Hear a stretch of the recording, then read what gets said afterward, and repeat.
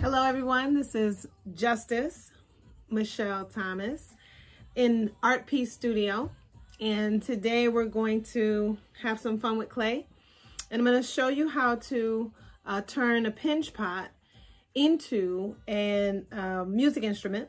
It's a shaker.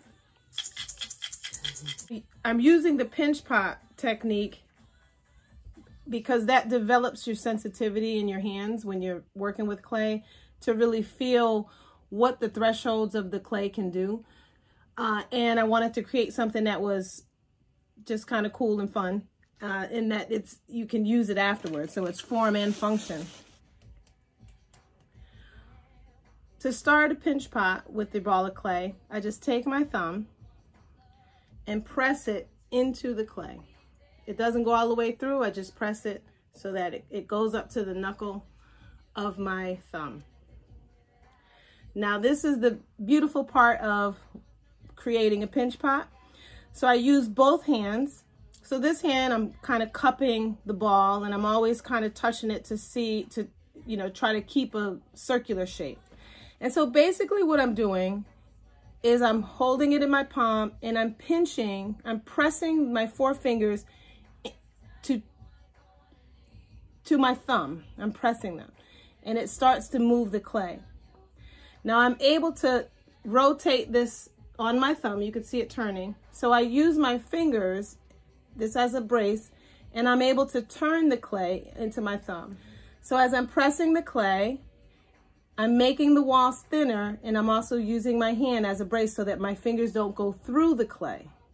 And I just keep doing that in a circular motion. So here I'm going to start to refine this. I'm pressing with my four fingers into my thumb, and I'm actually moving my thumb in this direction as I'm doing. It's kind of like meditative, because if I close my eyes, I can feel the thickness of the clay. Now, one of the goals is to have the thickness of the clay to get it as thin as possible, as thin as I can get it, and to have it uniform throughout. So the thinness is all the way through, where right now the lip here is very thick and it's thinner down here. Now I'm doing something a little different. As I press my fingers into my thumb, I'm starting to pull my fingers in an upward motion, because now I want to start forming this shape into a circle, into a sphere. And notice these four fingers are now doing this motion, are doing a pulling motion, because I want to close that hole. I want I don't want a bowl shape. I don't want the opening so wide. I want to close that opening. So I begin to literally push those fingers in and push that clay. And you can see the hole is starting to close. So I have more clay that I have to fold in. So I'm literally folding it in. But because I'm trying to make the hole smaller, I'm going to have to pinch some of that together to actually close it. So I'm pushing it in, but then it buckles. So in order to fix that buckle, I have to pinch the clay, that the clay is soft enough and malleable enough to pinch it together. And so that's how I start to close that hole. And you see I can do it fairly quickly. Once I push that clay in, I can pinch, and I'm very sensitive to not having it crush,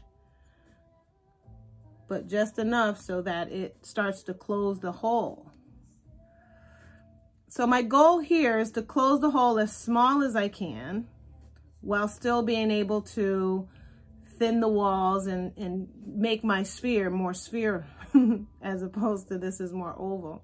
In order to make our shakers, I would take some beads and put them inside our shaker, put them inside that hole.